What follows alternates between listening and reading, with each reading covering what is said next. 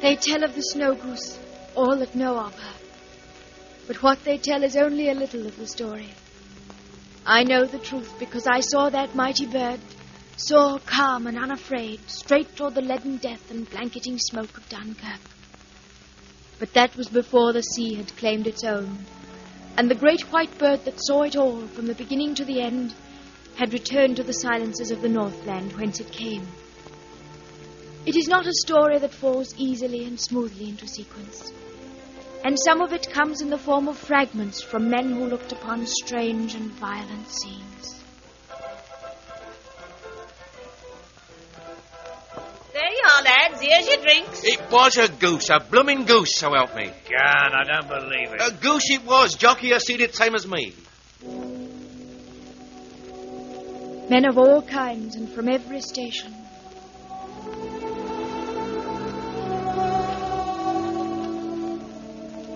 Run across that queer sort of legend about a wild goose. It was all up and down the beaches.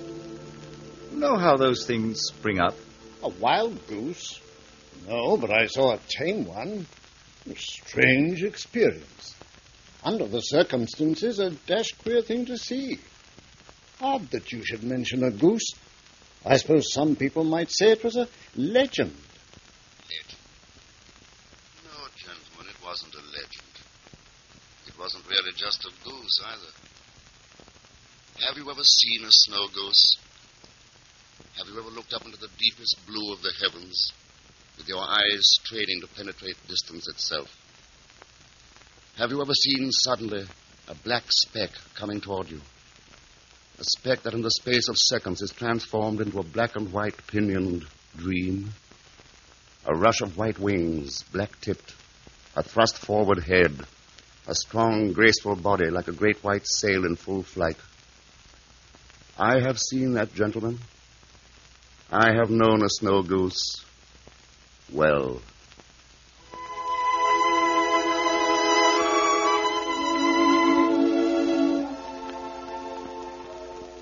My name is Philip Riordan. I am not accustomed to speaking my mind, as I'm afraid that I have lived away from the world too long to be articulate. But I cannot have it said that the snow goose is a legend. So if you will bear with me, here is the story.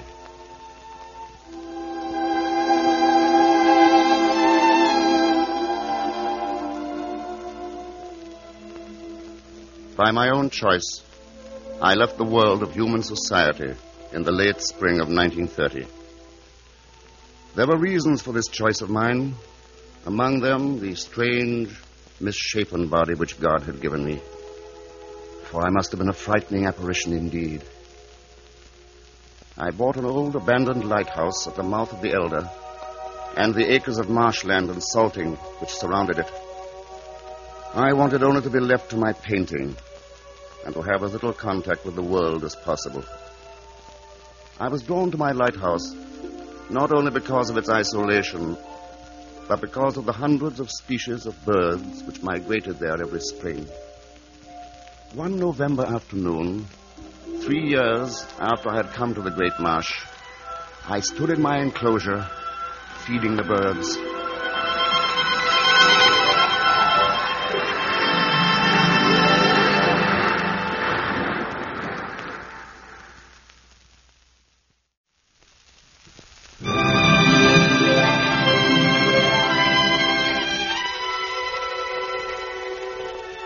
I looked along the seawall and saw a child, a little girl.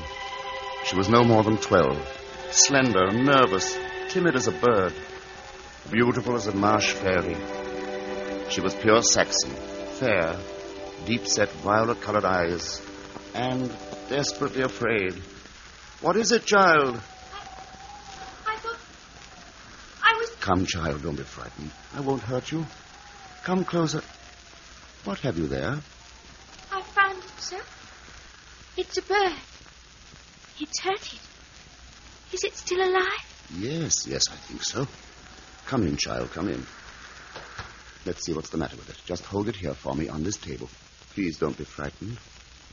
I found it in the marsh, sir, where fowlers have been. Whatever kind of bird is it, sir? It's a snow goose from Canada. But how in heaven came it here?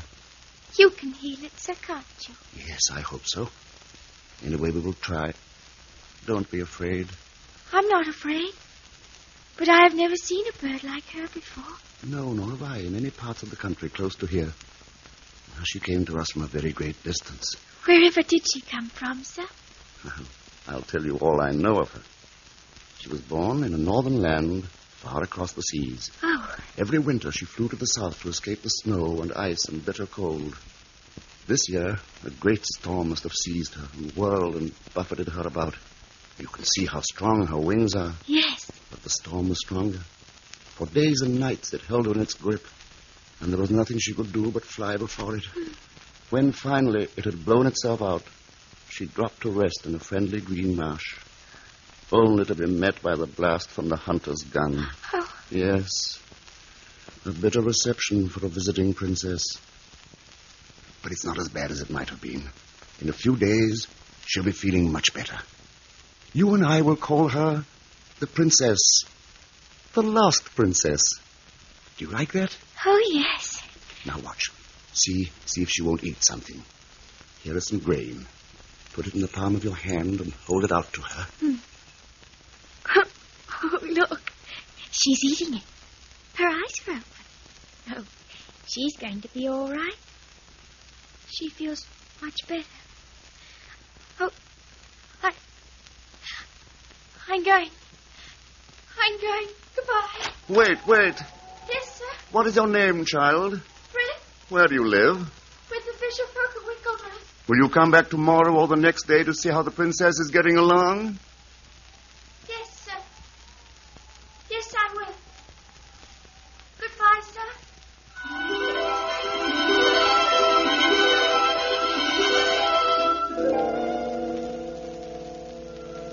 As she spoke, I thought of the wild water birds caught motionless in that split second of alarm before they take flight.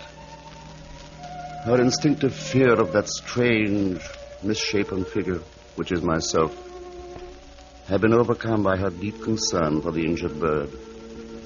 But when all looked well again, the child was caught once more by the sudden and full import of where she was, and in panic had fled from my side.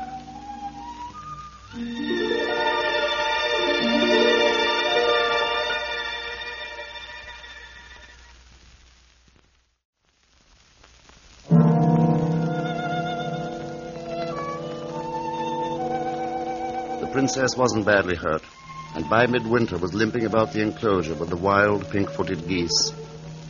Frith came often to see her, and as her devotion to the bird grew, her fear of me disappeared completely. One June morning, a group of late pinkfeet answered the siren song of the breeding grounds and rose lazily into the sky in ever-widening circles. With them, her white body and black-tipped pinions shining in the spring sun, was the snow goose. Look, the princess. Is she going away? Yes, the princess is going home. Look, Frith. She is bidding us farewell. Well, I think I'd best be going home, too. Goodbye, sir. No need for you to hurry, child. Sit and talk a bit. No, sir. Thank you very much. I think I'd best be going home. Goodbye, Frith.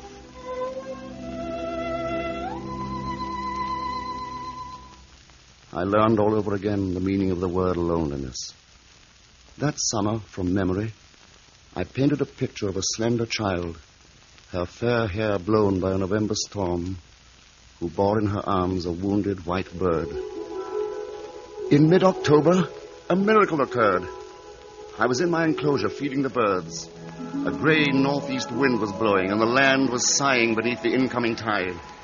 Above the wind and sea, I heard a clear high note.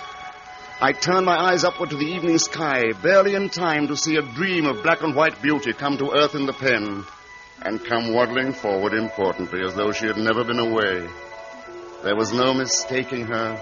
It was the snow goose. I did not even wait to think where she might have been, but rushed to sail my little boat as fast as wind and wave would take me into Chelmsbury. And and left a message with the postmistress.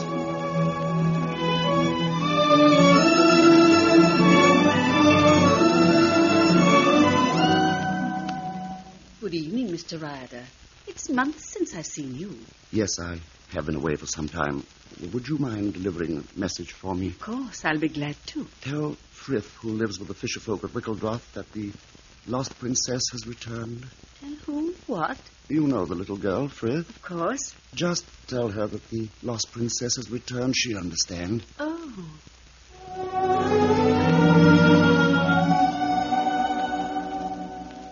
That winter started the parade of years, the happiest I have ever known. Time was marked by the height of the tides, the passage of the birds, and for Frith and me by the arrival and departure of the snow goose. The world was now boiling and seething and rumbling with the eruption that was soon to break forth. But it had not yet touched upon either Frith or myself. I taught her the law of every wild bird that flew the marshes. She cooked for me sometimes, and even learned to mix my paints.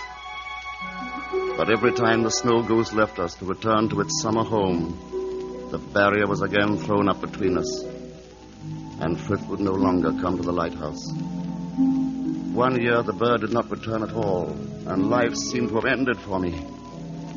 But the following autumn, the familiar cry rang once more from above, and the huge white bird came out of the skies as mysteriously as it had departed.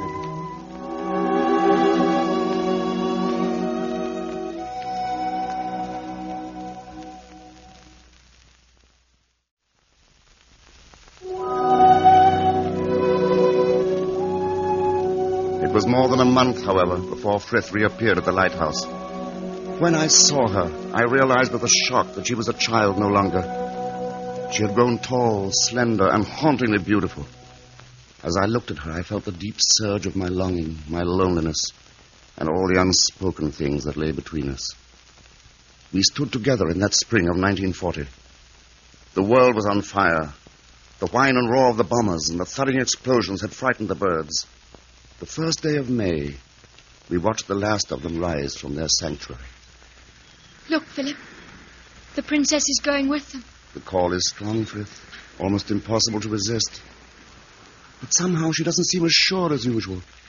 See how she's circling close to us. I wish she'd stay. You wouldn't be so alone if she were always here. The call is strong, Frith, for both you and the princess. When she flies away, I lose both of you. I mustn't stay. I have to go. Look up, Frith. The princess.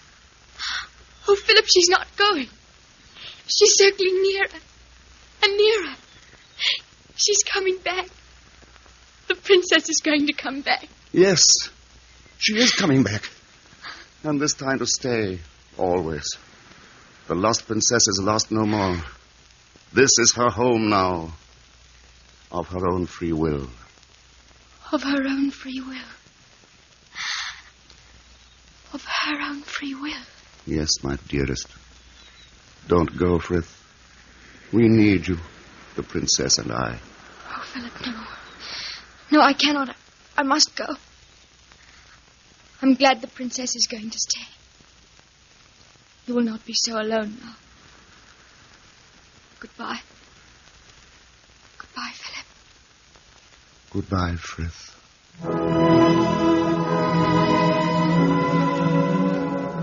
At first I had been afraid of Philip Ryder because I had heard such strange tales before I ever saw him. I will never forget the day that I walked along the sea wall with the wounded snow goose in my arms and stopped frightened at sight of the dark figure that appeared at the door. I saw a man, a hunchback with his left arm crippled and thin and bent at the wrist like the claw of a bird.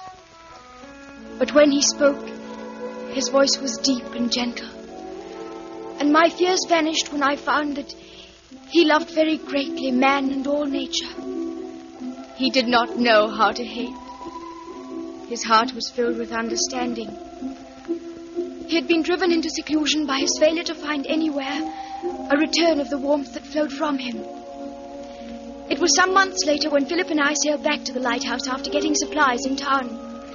It was amazing to watch him handle his fast 16-foot sailing boat with his strong right hand on the tiller and in a brisk wind the rope clenched between his teeth. As we disembarked, I noticed that Philip was strangely quiet. What is it, Philip? It's nothing, child.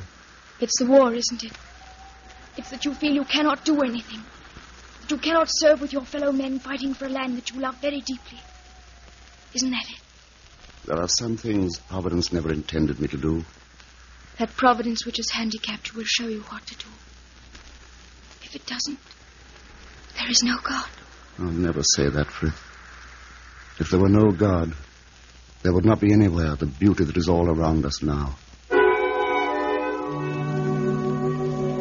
I was very young, but an age-old instinct told me that here was a man whose heart was breaking because he could not serve in an angry world. I left him sadly, and it was more than 3 weeks later before I returned to give him the news that was on every tongue. Of a British army trapped on the sands of Dunkirk, 100 miles across the sea. A British army huddled helplessly awaiting certain destruction.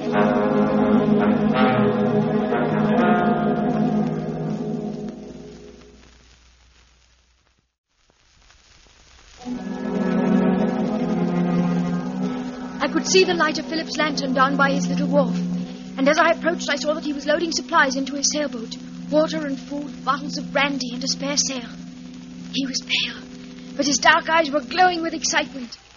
I knew at once that he had heard the call for help, and that here at last was something he could do. Hello, Frith. Philip, are you going away? Frith, I am glad you came.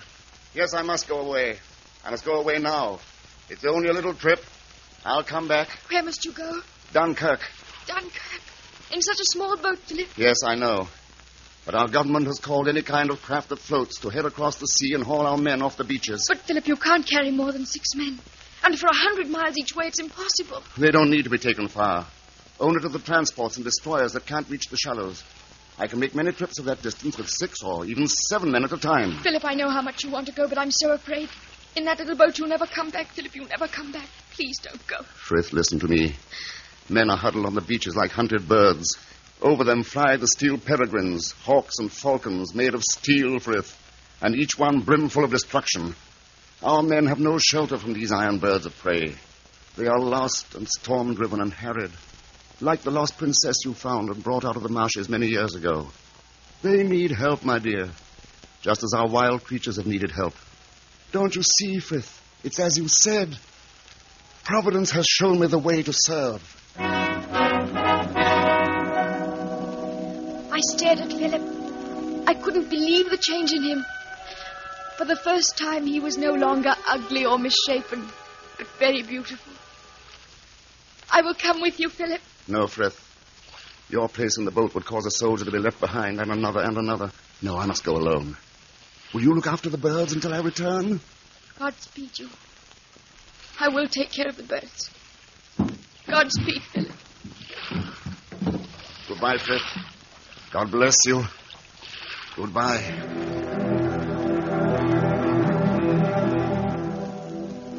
I stood on the seawall and watched the sail gliding down the swollen estuary. Suddenly, from the darkness behind me, there came a rush of wings, and something swept past me in the air. In the night light, I saw the thrust forward head of the Snow Goose, dashing down the winding creek where Philip's sail was slanting in the gaining breeze, to fly above him in slow, wide circles. Watch over him. Watch over him. I tell you, it was a goose. Jockey, you seen it same as me. Go on, I don't believe it. God's truth. Oh, I'd never be sitting here drinking this glass of beer if it wasn't for that bird and him that was with it. Him? Who are you talking about? Tell him what happened, Alf. Well, it come flying down out of the muck and stink and smoke of Dunkirk that was overhead. It was white, with black on its wings, and it circles us like a blooming dive bomber. While we're looking up at it, round the bend comes as pretty a little sailboat as you ever saw. The bloke sailing her looks like he's out on a pleasure spin on a Sunday afternoon. There he sits in the stern sheets, holding the rope in his teeth. His teeth? Yes, with his good hand on the tiller and the crooked one waving to us to come.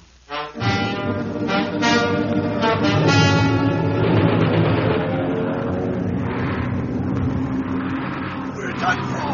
It's the angel of death come for us. Yeah, and it's a ruddy goose come over from home with a message from Churchill, and now we enjoying the blooming bathing. I can take 7 at a time. Come along, you men. Listen to him there. A blooming angel of mercy. Don't talk rot. Come on, get on your feet and let's go. All right, lads. Now, one at a time. Here, over the side. That's better. We thought it was the angel of death herself when we saw that goose. What's she doing here? Oh, that's the princess. She lives with me. She sticks to you like she'd known you for a lifetime. She very nearly has. She was lost once. She knows how it feels.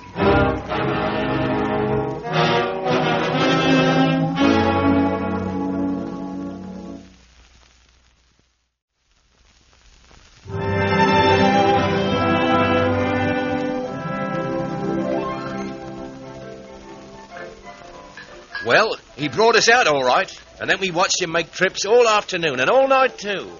He was still going when we left, and he waved us goodbye, the bird with him. A darn good man he was.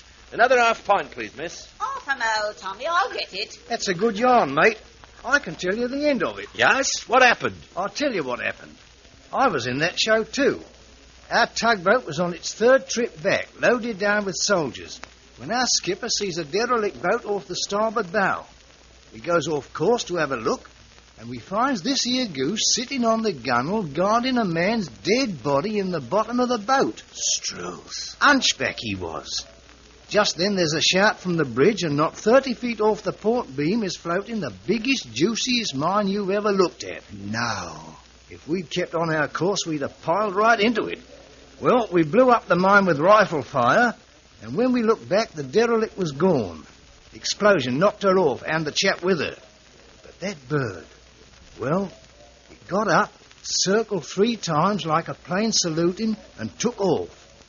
Queer it was. Give us all a turn. Lucky thing for us we went over to have a look, eh?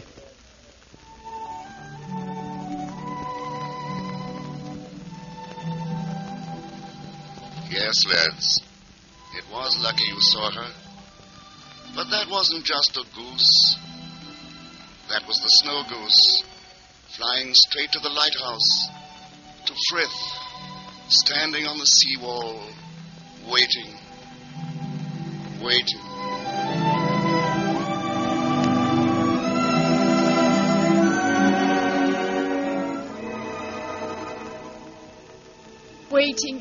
Yes, waiting. But I knew that he was never coming back.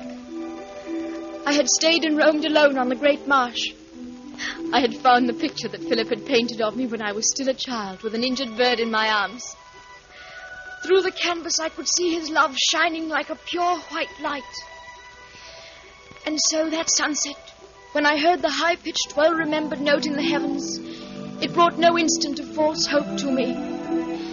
As my eyes lifted to the sky, from whose flaming arches plummeted the lost princess, the sight broke the dam within me and released the surging, overwhelming truth of my love. Wild spirit called to wild spirit, and I seemed to be flying with that great bird, soaring with it in the evening sky, and hearkening to Philip's message. Frith, my love. My love. I love you, Philip. I love you. Godspeed. Goodbye, Philip. Godspeed. Remember, Frith, as the snow goose needed help, so all the world needs help. It was you who gave me faith, until Providence showed me the way to serve. Keep faith, my darling. Keep faith forever. Goodbye, my Frith. Goodbye.